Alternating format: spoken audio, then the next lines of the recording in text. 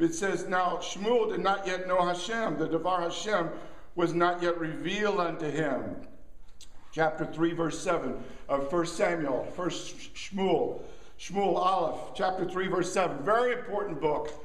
Has the word of the Lord been revealed to you? Do you know the word of the Lord? Can you interpret it? And do you know the word that was with God and took on flesh as Rabbi Melech HaMashiach? And one day, there's about 144,000 of these Shmuels, and they're going to have their eyes open to the word, like Shmuel did. And when they do, they're going to be like Shaul on the Damascus road, and they're going to turn the whole world upside down. And you have to know Abba, Father. You got to know him. If you don't know him, then what kind of a Father's Day are you going to have tomorrow? Because Elokim HaAv reveals Elokim HaBen. In other words, without him, without the Father, you cannot know the Zoon Foon Der Oybershter. You cannot know the Mashiach. And I'm going to give you a little bit of teaching on this. But Elokim HaAv draws you to himself, and he teaches you about the Zoon Foon Der Oybershter. And unless the Elokim HaAv, unless the Father draw you, you will not come to the Mashiach. And so, you see, he is the great choreographer who is bringing your whole salvation. Say that again. Your whole, he is the choreographer. Hallelujah. Who is choreographing your salvation. Now, Bereshit chapter 3, verse 15, Genesis. There's a Torah teaching there. It's confirmed in rabbinic exegesis. I'll give you the words that are in the Hebrew. It says, Zerah Zeh Melech HaMoshiach. And it's talking about the seed of the woman, the Zerah HaIsha. And this is found in Midrash Rabbah, chapter 23, verse 5. And this is the teaching that Mashiach, through his sufferings, will win our victory over Hasatan.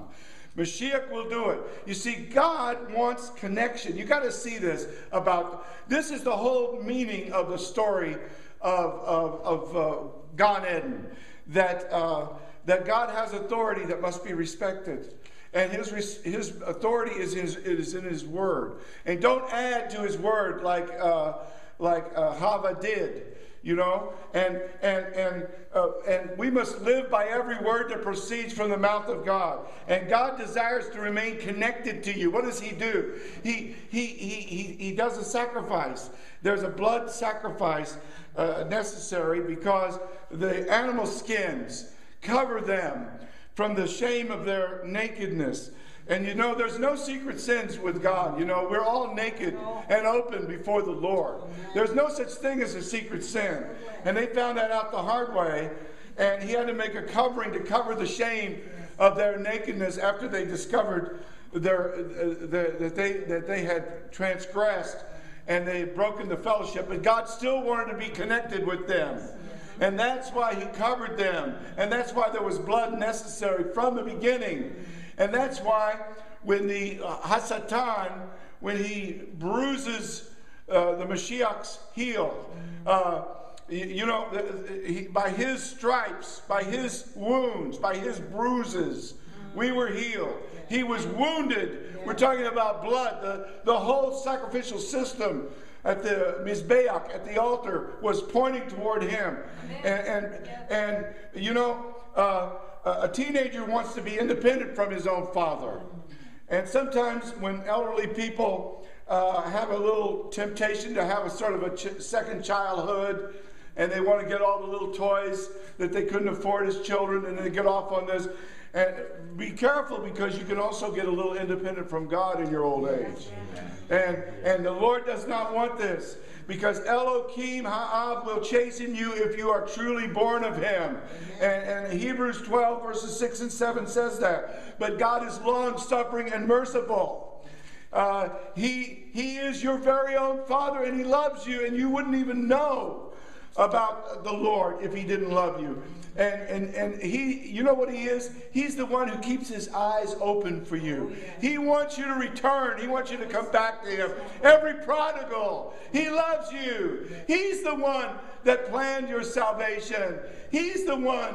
Look, you all know what a sonogram is. Can you imagine a very virile young man and a very fertile young woman, and they want to have a family, and almost in no time he's looking in the sonogram and seeing you in the womb of your mother. But God does this before the foundation of the world. He is outside time.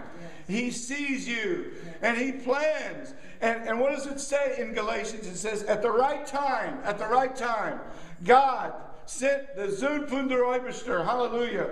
And how do you come to Mashiach? He has to first approach you by means of the Ruach HaKodesh. But even before that, he has planned. He has planned everything for your salvation. This is what he does just at the right time. Galatians chapter 4, verses 4 to 6, you've got to look at that. You have to see that on Father's Day, that the purpose and will and plan of God comes from Elokim HaAv. He's the one who has completely choreographed your salvation. You have a Father. You have a Father in heaven. And you need to meditate on these verses until you really believe it, until you can really wrap your mind and your heart around it. Because Shmuel was like you. He had a very distant relationship with his father. The father of Shmuel only visited him once a year. And the word of the Lord was not yet revealed to him. So that's your situation. You feel a little alienated and foreign and estranged from your earthly father, perhaps, and especially from your heavenly Father. And the Bible is a closed book, really. You have no appetite for it. You can't really understand it. It's spiritual words that have to be spiritually discerned. It's not your book. You're into rabbinic writings and all this other stuff. But look at what it says here, chapter 3, verse 7. Now Shmuel did not yet know Hashem. The Devar Hashem was not yet revealed unto him. How can they hear without a preacher? We're going to put this book all over the Hasidic community. We're going to have these Bibles as plentiful. Listen, the devil is a liar. Did you know the devil is a father of lies? Yes. The devil is the father of lies. Yes. The devil is a lying father. Yes. He says, you don't really need to read the words of your heavenly Father. You can just put it on the bookshelf and read other books. Listen to other tapes and other things, and you can let this get a little dusty. It's not that important. And that's what he does. But what does God do? God says, I'm going to plant the word everywhere. I'm going to put it everywhere. I'm going to send sowers out sowing the seed. They're going to be everywhere. Listen, if the rabbi says it is halakhically forbidden to read this and suppresses the truth and unrighteousness, then God says, oh yeah, Rabbi? Well, you're going to be waiting in these books before it's all over with. Because the time has come for Israel to come back to the world. Israel is like Shmuel. Israel is like that little child whose father was estranged, only saw him once a year, who did not yet know Hashem because the word of the Lord had not yet been revealed to him. And the Lord is going to reveal his word. Hallelujah. And you're going to find preachers that are preaching the Bible. And you're going to find that some of these preachers are actually Jews. And some of them are actually rabbis. And they're going to be all over the place. And you're going to look at the yellow pages and it'll be Rabbi so-and-so, Rabbi so-and-so, Rabbi so-and-so. And these people will be Messianic Jews. Put that in your pipe and smoke it, Satan. Hallelujah. Hallelujah. Because, friend, maybe you were adopted and then your father died, but at least he chose you. Yes. You were a child nobody wanted, and he came into the orphanage and he picked you out and he gave you a new destiny, and you became an heir. You became an heir because your heavenly Father is rich. He owns the cattle on 1,000 hills. Can you say amen? Hallelujah. Is there anybody here who can say Baruch Hashem because you do have a father on Father's Day? Hallelujah.